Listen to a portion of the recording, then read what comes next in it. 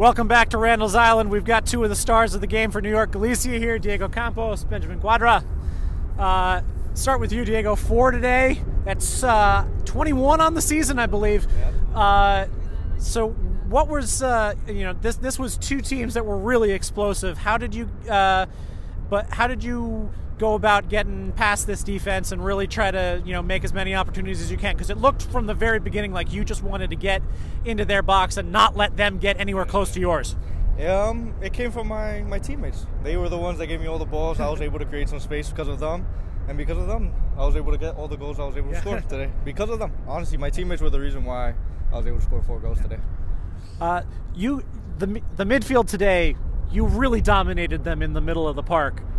Did you have any? What were you guys thinking going in to try to seal them off? Because you really, the only opportunities they had were when they went direct.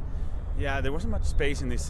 This is a small field, so we knew that there wasn't going to be space for everybody. So we tried to push them and try to press them in the middle, so they had to open the ball and try to play long balls from the sides, which are easier for us to control. So that was our focus: put more people in the middle, close lines, and try to push them to basically make a mistake.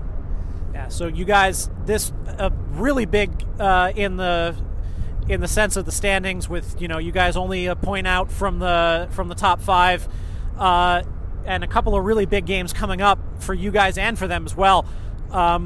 So how do you think that this sets the tone for the rest of the season, coming out of the winter break and really getting into that promotion race? Really good. This was a really important game that we had to win today, and thankfully we were able to put down our foot and push for the best now. Now we got Manhattan coming up next week, so yeah, that's going to be a direct clash. Yeah. Yeah. Okay. For I believe they're 4th place, no? They're directly 1 ahead point. of you. Yeah. So we gotta. This is perfect the way we play today, and we gotta keep pushing and hope for the best for the rest of the season.